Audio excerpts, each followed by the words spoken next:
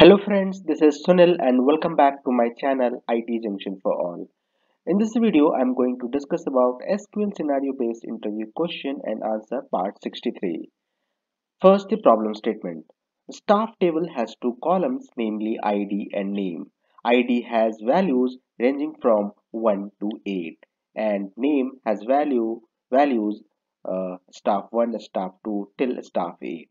Now we have to write as a SQL query to get the expected output as shown here. Now, if you see the expected output, you will notice two things. First thing is that ID column and name column are getting concatenated with space in between. And the second thing is that two records are getting merged with comma as a separator, comma and a space as a separator. Now you can see staff 1 and staff 2 are getting getting merged with comma and a space in between. Similarly, staff 3 and 4 are getting merged with a space and a comma and a space.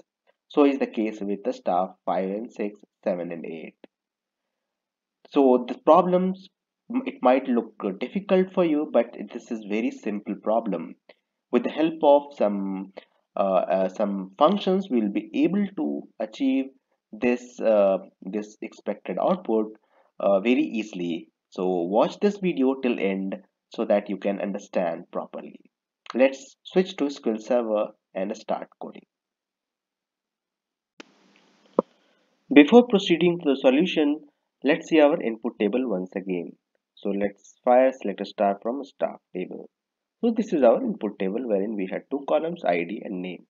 Now we are sure that we have to achieve two things. First thing is that we have to concat first two columns with the space in between, right? So we can do that easily by, let me copy this and paste here. Instead of star, I'm going to use concat function.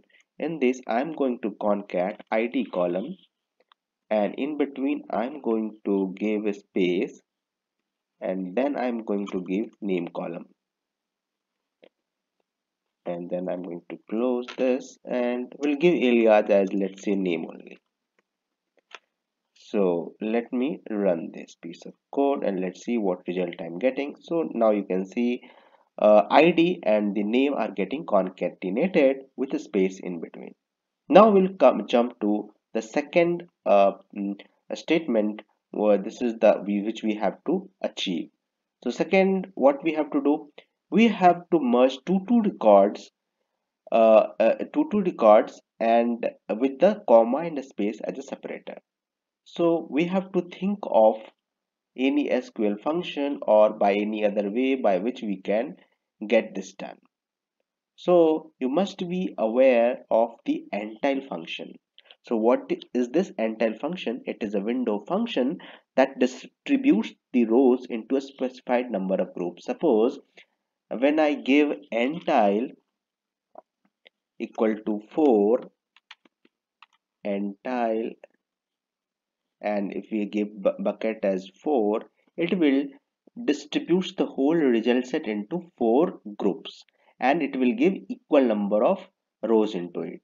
So suppose 8 records are there, there will be two records in each group. So this is what we have to achieve, right? So this is a window function, so we'll have to use over by clause, over, and then we have to order by ID, and let's say as group, and let me run this piece of code.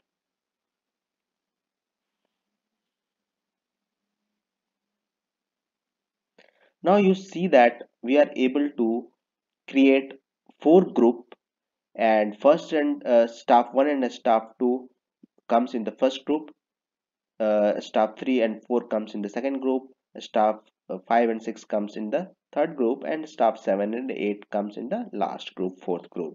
Now our job is very easy. Now what we'll do, we'll place this query inside a CTE. So we'll place with CTE underscore, let's say as a staff, as, we'll open the bracket and I'm going to close it over here, and then I'm going to use select. Now what we have to do, we have to use another function which should aggregate these two rows with a space, with comma and a space in between. So I'm going to use another function called a string ag. In this, first I'll give the column name. What is the column name? Name.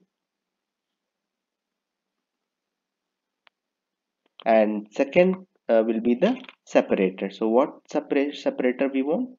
We want comma and a space, and we'll close the bracket,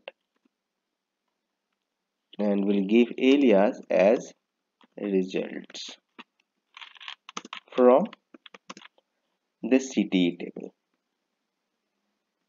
Now if I run this, let's see what result we are getting.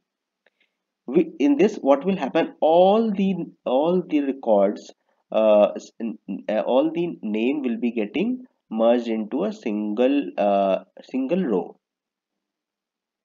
See, staff 1, staff 2, staff 3, all are getting merged into one row and one column.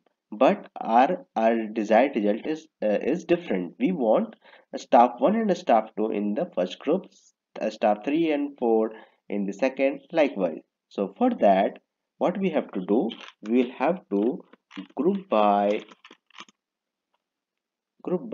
this group column. So there were total 4 groups. So in this, each group, each two staff will be getting merged. So let's see.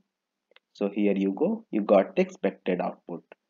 So we were able to solve this problem with the help of a concat function, entile window function, and a string aggregate function.